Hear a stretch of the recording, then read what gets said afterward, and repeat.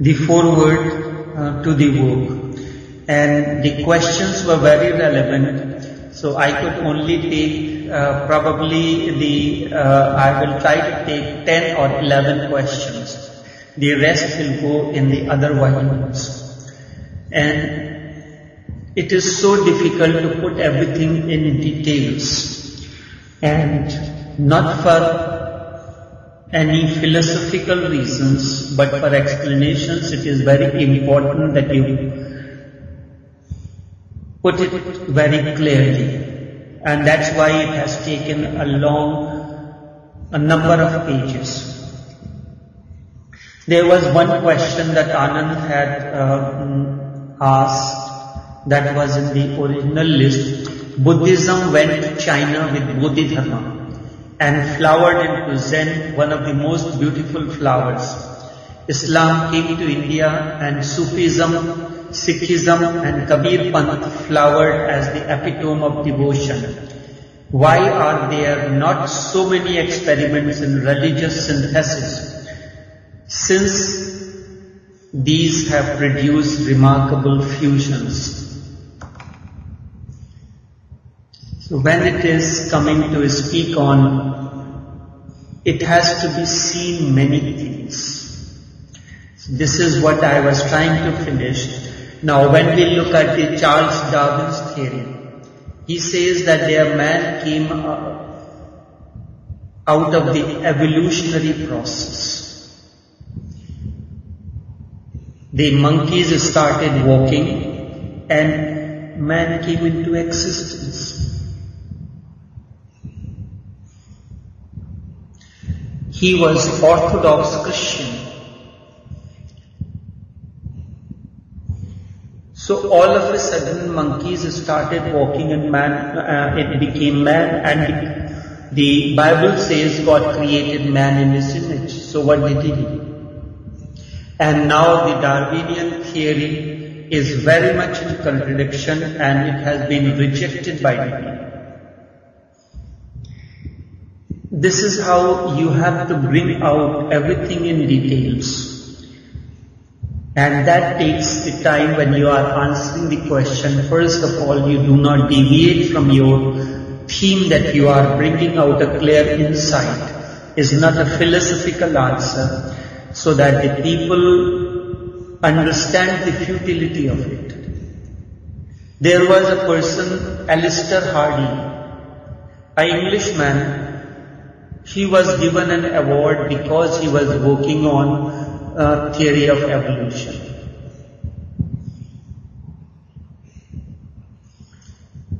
And he had miserably failed in doing so. Why is there need for synthesis?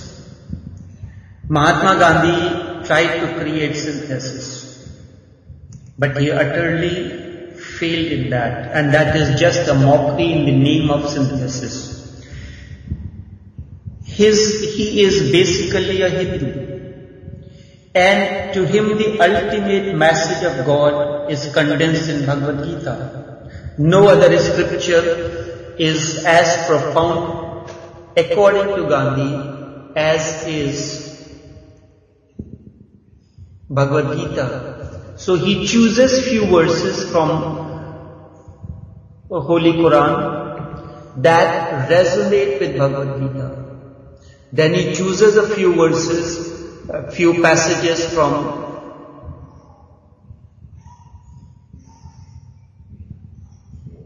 the Holy Bible, only those pieces that resonate with Bhagavad Gita.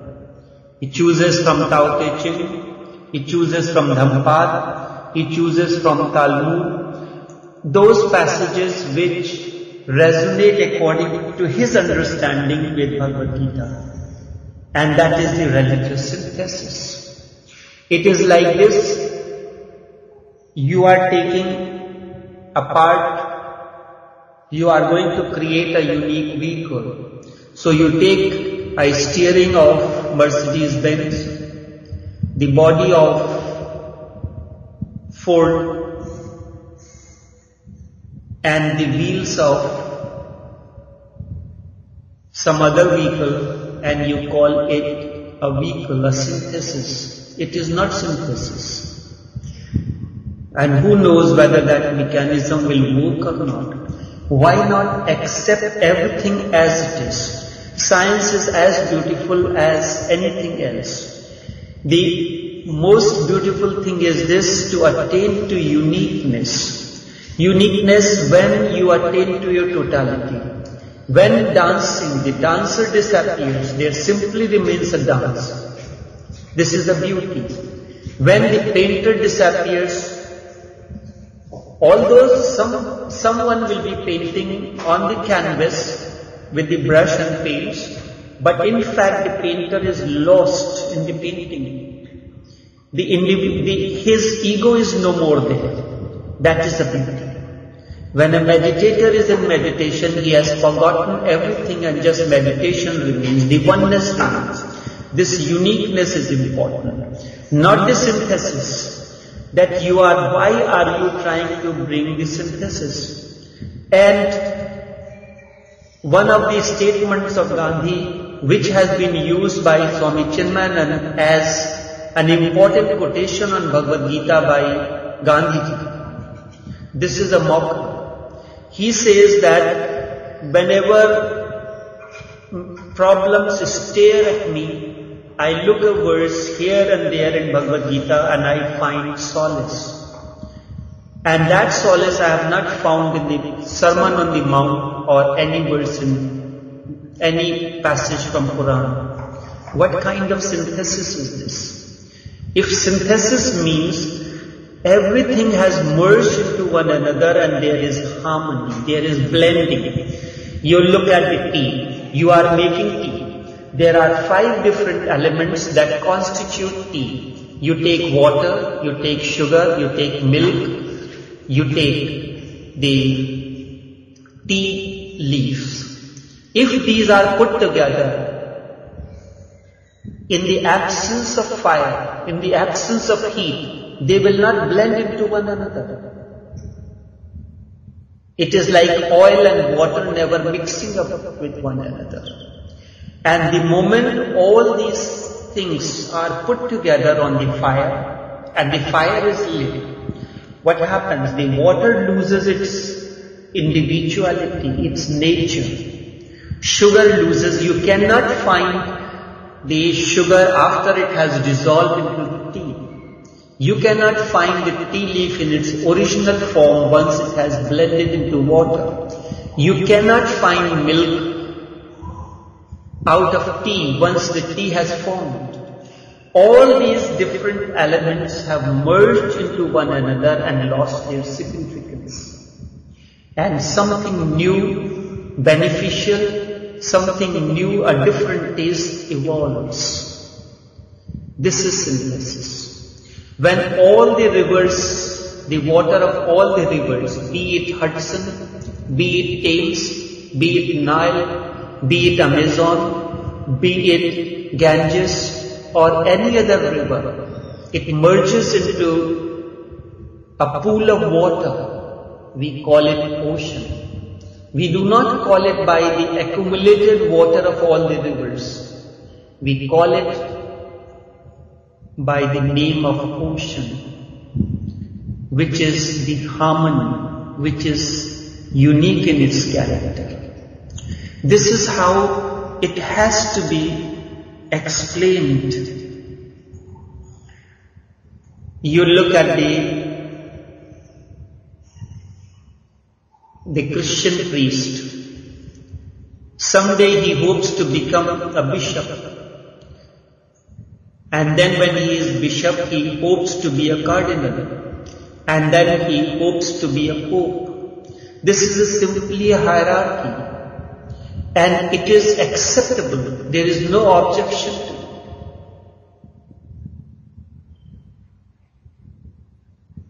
it. It was Adinath, the first master of Jain religion, who created a godless religion. He said man is most important, man can evolve. There is nothing that can be evolved in God. And 5,000 years ago he gave this religion, but it remained as a religion of ascetics and many other things. Then 2,500 years after, Buddha gave the religion of meditation. But that too got lost when Buddha was no more there. The priesthood came into it. The organized religions came into existence.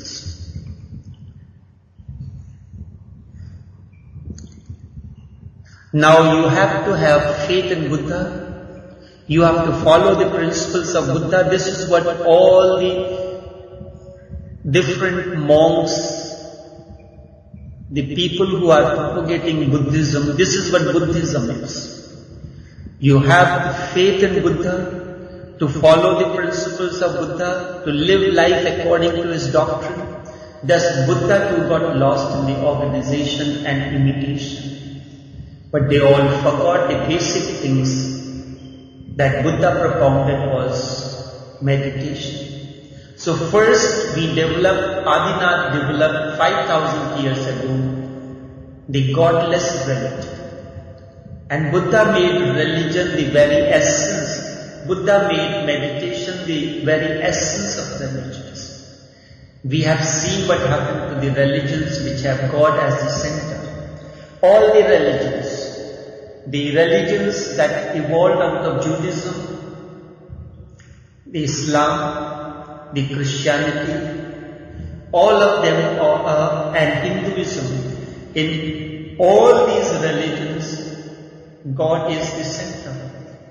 We have seen what happened to Adinath's revolutionary concept, the godless religion. We have seen what happened to Buddha, organized religion without God. Just as they dissolved God, now it is time to dissolve the religion too, so that there is a religionless religion. There is no need to worry about anything. Is it not enough that you are a human? Is it not enough that you are meditating? Leave only meditation so it cannot be forgotten anything. There is nothing else to replace it. There is no God and there is no need for religion. By religion I mean an organized doctrine, creed, ritual, priesthood. And for the first time I want religion to be absolutely individual. Because all organized religions, whether with God or without God, have misled humanity. And the sole cause has been organization, because organization has its own way, which go against the meditativeness. Organization is really a political phenomenon. It is not religious. It is another way for power and will to power. Look at Christianity. The priest hopes to become bishop at least, to become cardinal and to become pope. This is new hierarchy, a new bureaucracy. And because it is a spiritual, nobody objects. You may be a bishop, you may be a pope, and you may be anything. It is not objectionable at all. My effort is to have a religion which does not require priesthood. It remained with God, it remained with godless religion. Now the only way is that we should dispose of God and religion both, so that there is no possibility of any priesthood. Then man is absolutely free and totally responsible for his own good. With priesthood, man is not responsible enough for his own growth. My feeling is that the more a man is responsible for his own growth, the more difficult it would be for it to postpone for long. If you are responsible for your progress in your work, can you remain idly by? Can you forget the day and night you have to strive for your growth and sustenance? But such is not the case with religion.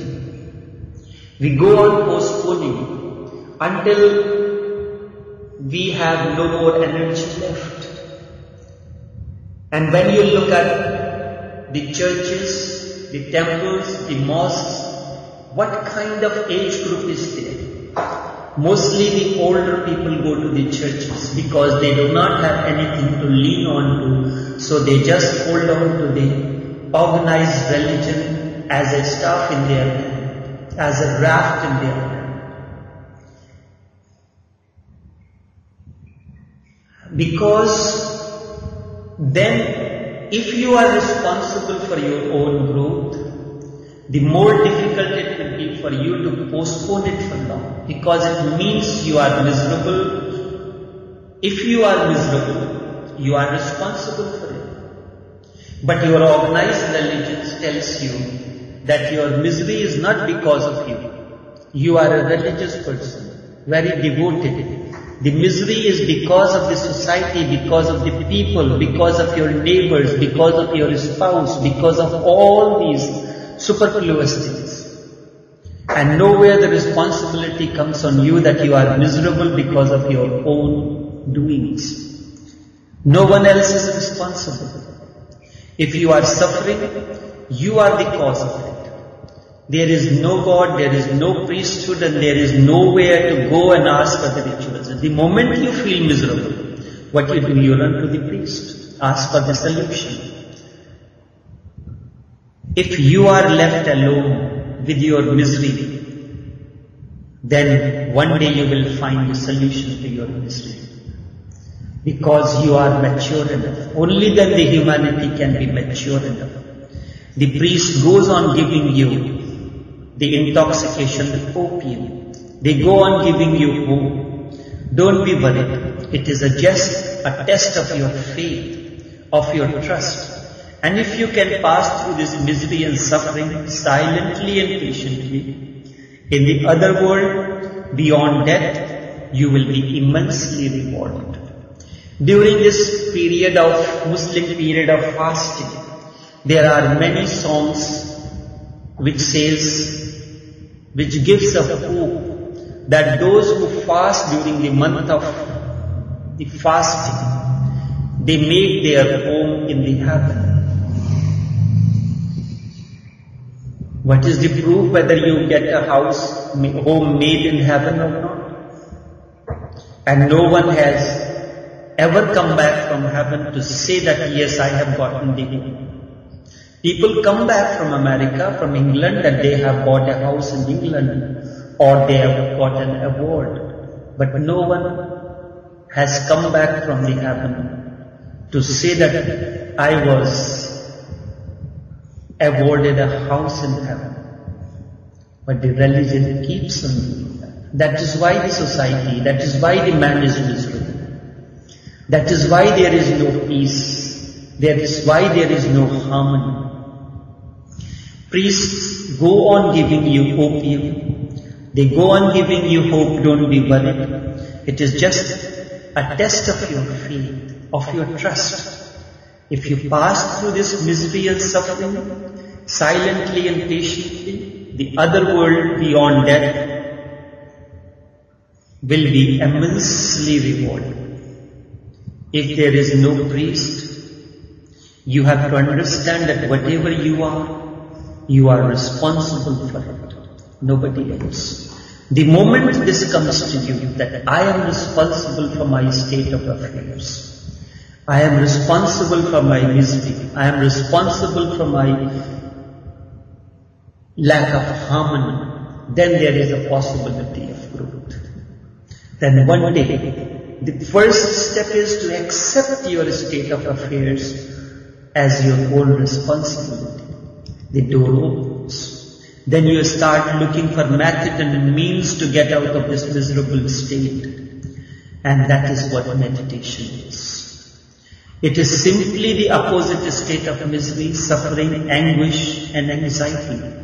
It is a state of peaceful, blissful flowering of the being, so silent and so timeless that you cannot conceive that anything better is possible. And there is nothing which is better than the taste of the meditative mind. And there is nothing which is better than the taste of a meditative mind. This should be used as a quote in your office, in your home. There is nothing better than the state of a meditative mind. A meditative mind is silent, peaceful and blissful. So you can say that there are 3 quantum leaps. Adinath drops God because he finds God is becoming too heavy on man. Rather than helping him in his growth, he has become a burden. But he forgets to replace him with something else. Man will need something in his miserable moments, in his sufferings. He used to pray to God. You have taken God away. You have taken his prayers away. And now when he will be miserable, what will he do? In Jainism, meditation has no place. It is Buddha's insight to see that gods had been dropped.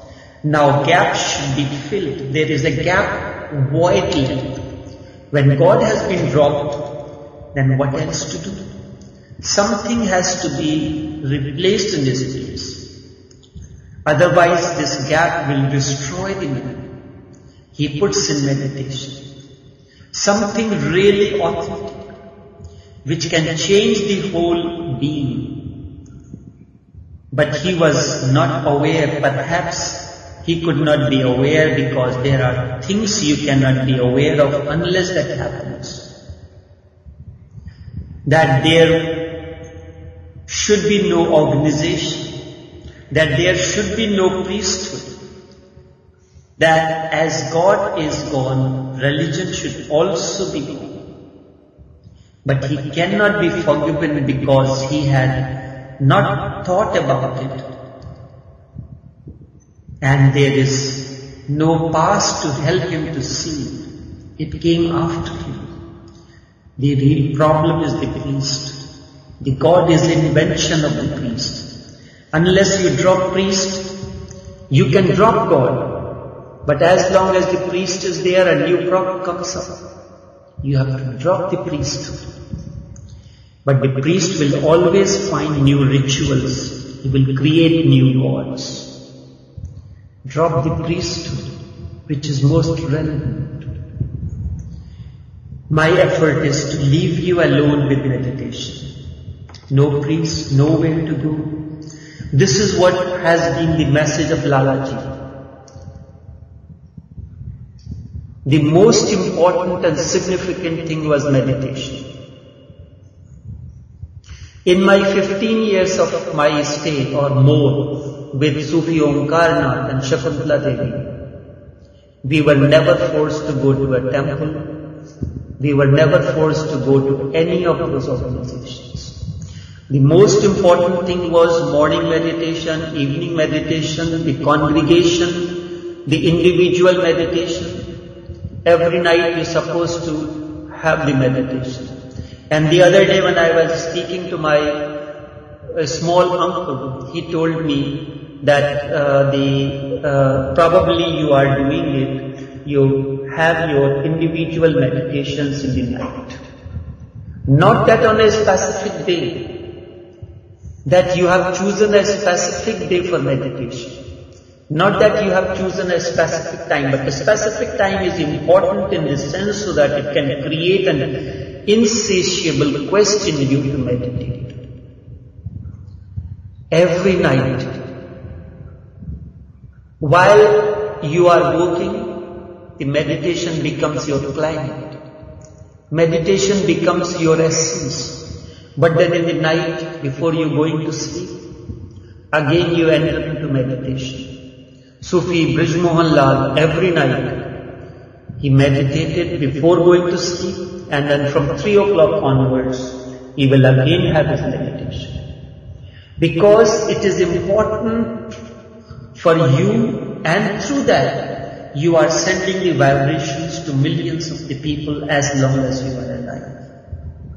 My effort is to leave you alone with meditation, with no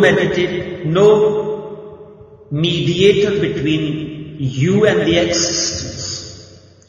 When you are not in meditation, you are separated from existence, and that is your suffering. You are suffering because you are separated from the whole. When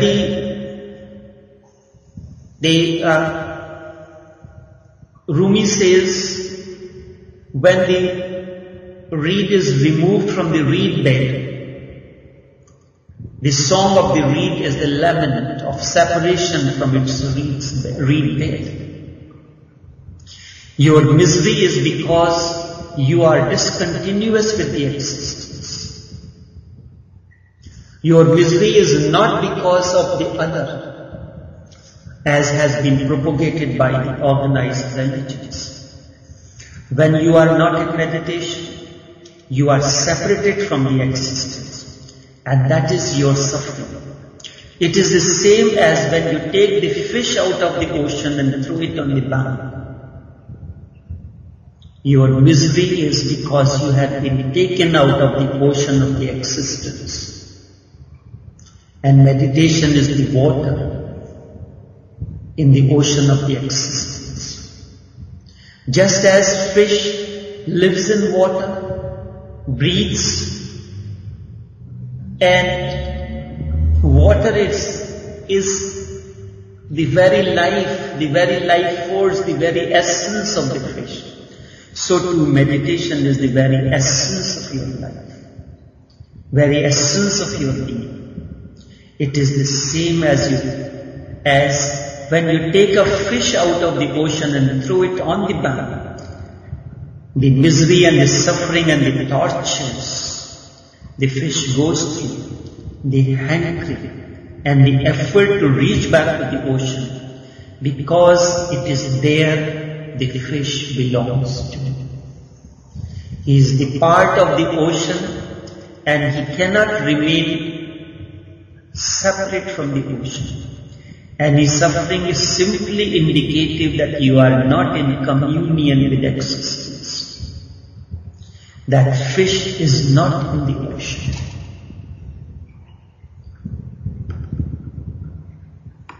Make this an important statement as the quotation. The suffering is simply indicative that you are not in communion with existence. Meditation is nothing else but withdrawing all the values, thoughts, emotions, sentiments that create a wall between you and the existence, that creates a China wall between you and the existence.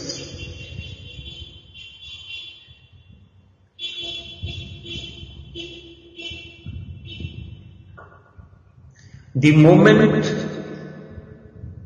they drop, you suddenly find yourself in tune with the whole. Not only in tune, you really find that you are whole. When a dewdrop slips from a lotus leaf into the ocean, it does not find that it is part of the ocean. It finds it is ocean. The dewdrop slipping from the lotus leaf does not find that it is part of ocean now. Instead, it finds that it is ocean. And to find it is the ultimate goal, the ultimate realization. There is nothing beyond this. So Adinath dropped God, but he did not drop organization. And because there was no God, the organization created rituals. Buddha, seeing what had happened to Jainism, that it had become a ritualism, dropped God even. He dropped all rituals and single-pointedly insisted on meditation. But now you look at the Buddhism, there are rituals. It has to be done this way, that way. Buddha never chanted any mantras. Buddham Sharanam Gacchami. This was not a mantra. This was the song when the monks are traveling to reach to the Buddhas. They continue as a remembrance so that they do not forget along the way. He dropped all rituals and single-pointedly insisted on meditation. But he forgot that the priests who had made rituals in Buddhism, in Jainism, are going to do the same with meditation. They are making meditation as ritual now. Buddhism has made meditation as rituals. The Buddhist monks, and they did it. They made Buddha himself a god. They talk about meditation, but basically Buddhists are worshippers of Buddha. They go to the temple and instead of Krishna or Christ, there is Buddha's statues, relics, and things like this. There was no statue of Buddha for 5,000 years after Buddha. In Buddhist temples, they had just the tree under which Buddha became enlightened. Engraved on marble, just a symbol, Buddha was not there, only the tree. You will be surprised that the statue of Buddha that we see today has no resemblance to Buddha. It resembles the personality of Alexander the Great. Alexander the Great came to India 300 years after Buddha. Till then there was no statue of Buddha. The priests were in search because there was no photograph. There was no painting. So, how to make the statue of Buddha? And Alexander's face looked really a superhuman face. It had a beautiful personality, a Greek face and physiology. They picked up the idea of Buddha's face and body from Alexander. So all these statues that are being worshipped in the Buddhist temples are the statues of Alexander. They have nothing to do with Buddha, but the priests had to create these statues. God was not there. Ritual was difficult. Around meditation, ritual was difficult. You don't need any sculpture, you don't need any statue for meditation. Wherever you are, you don't need any specific place even. In the beginning it may be necessary, but not later on. Then just you and you alone. And that is enough criteria for meditation to have.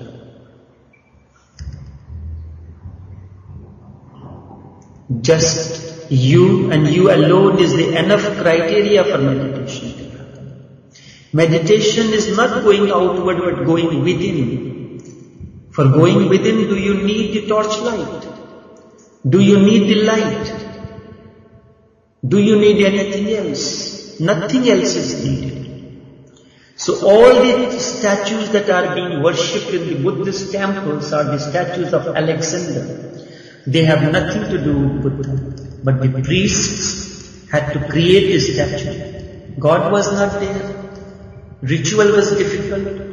Around meditation, indeed ritual becomes difficult. They created a statue and they started saying, in the same way all religions have been doing, have faith in Buddha, Have trust in Buddha and you will be saved. Both the revolutions were lost.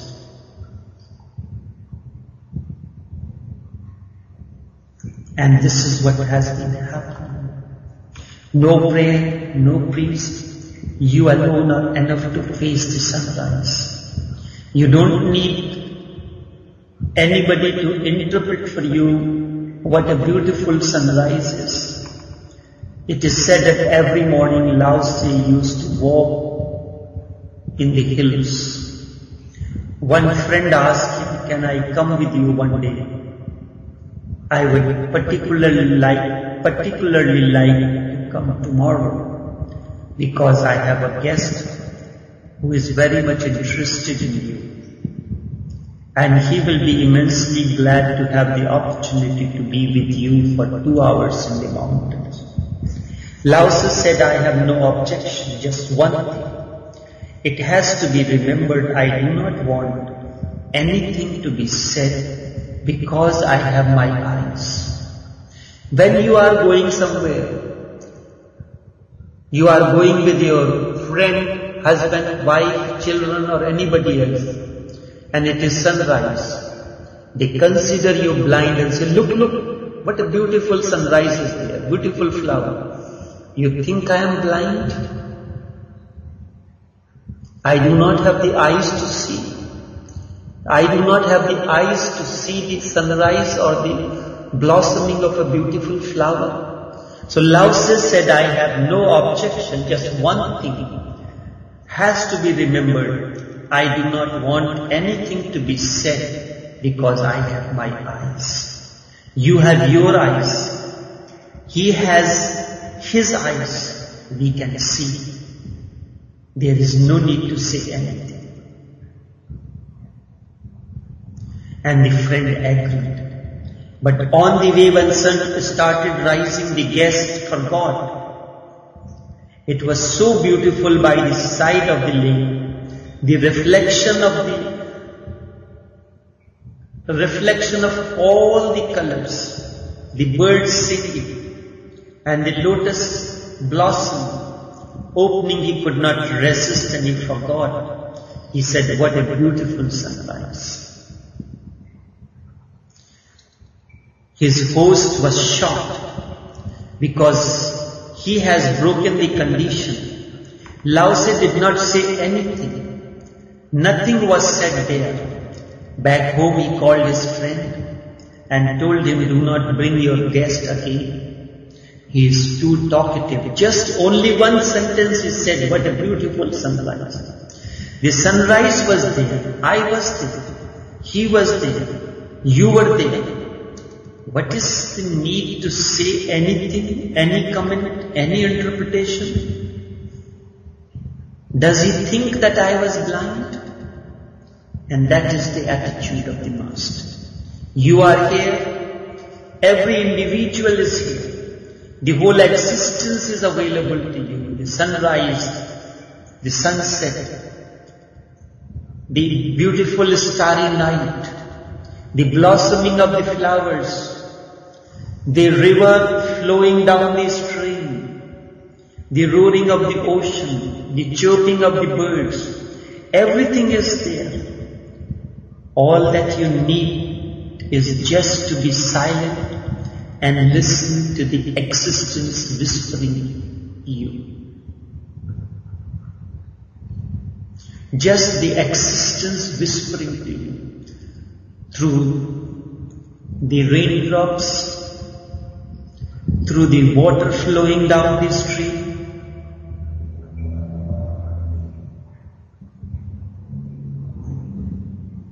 through the cry of a child, through the ray of sunlight. The existence is talking to you in a myriad ways. This is whispers of the unknown. The moment you are capable of listening to the whispers of the unknown,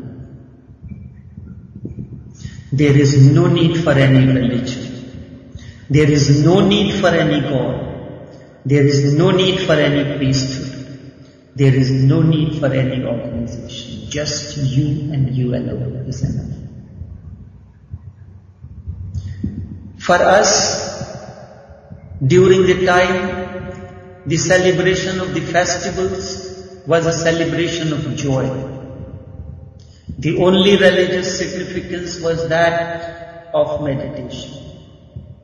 The only sacredness was meditation. Even on the days of the festival of light and the festival of colors, our emphasis was on meditation. The other things are social. We never did any rituals that are normally done on those days. Simply meditation and medicine. From time to time there would have been talks because they are part of it, but not a ritual. I trust in the individual categorically.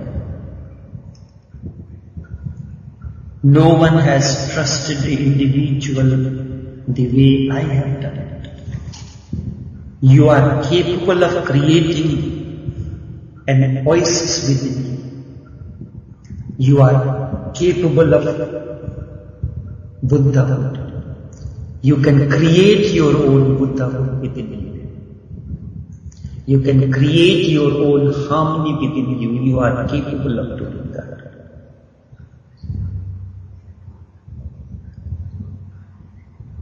I trust individual. I trust you as an individual categorically. No one up to now has trusted the individual in such a profound way.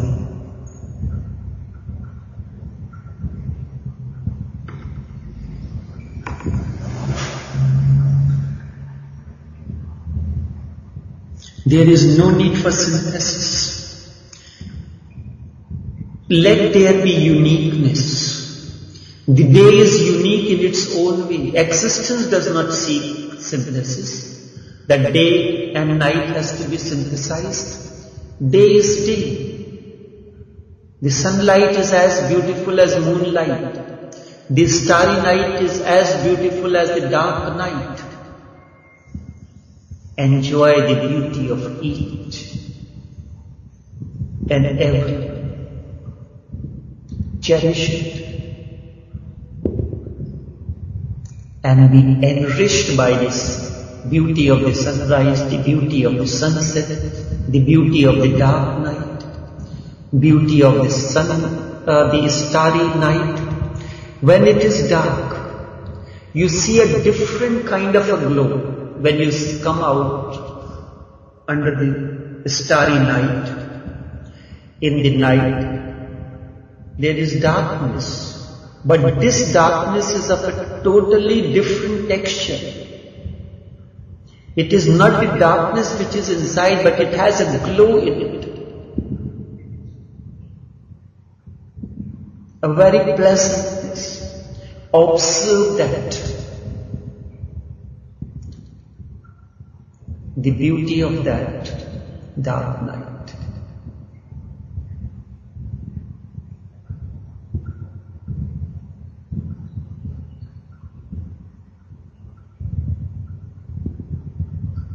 This is the beauty. It is better to be open to all beauties, all uniqueness. And when you are open to all beauties and uniqueness of the entire existence of every creature that you come across,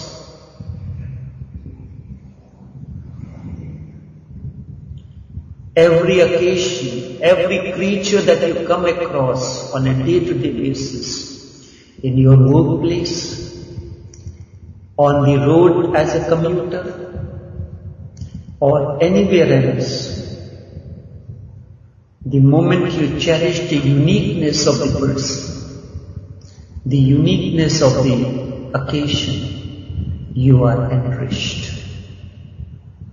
And that enrichment is the essential core of your being. Only this much for this afternoon. I just shared a few pages from this. The goose was never in.